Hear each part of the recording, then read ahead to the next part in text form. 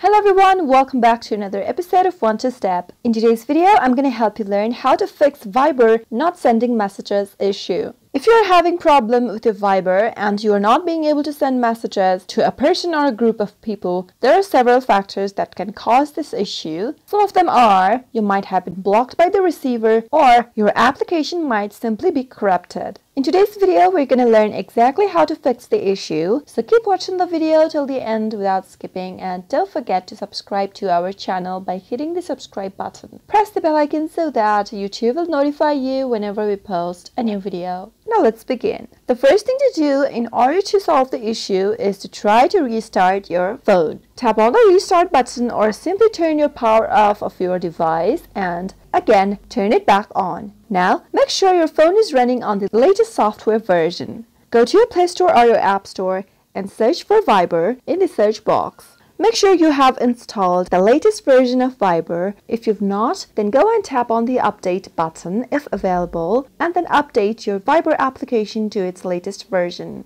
Once you have the latest updated version of Viber, your problem might be solved. Another thing to do is to check your phone internet connection. In order to use Viber, your phone must have a good internet connection. Open your phone's web browser and go to google.com and search for speed test. Run the speed test and go ahead and check your internet connection by tapping on check now. Checking your internet connection should take under 30 seconds, and after it is done, if the results are not good, then try connecting your phone to a different Wi-Fi network or a cellular data and go to your Viber and see if that solves your issue. Another thing to do is go to your settings on your phone and tap it on. Scroll all the way down to apps and under apps, select Viber from the list of the applications displayed on your screen.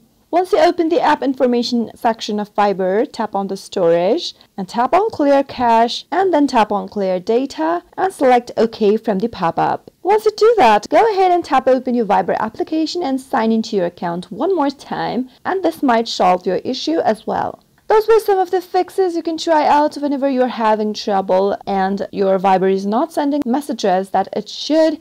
I hope you found the video to be helpful. If you did, go ahead and give it a thumbs up. Feel free to comment down in the comment box if you have a question or a feedback for us. I'll be back soon with more tutorial episodes. Goodbye till then.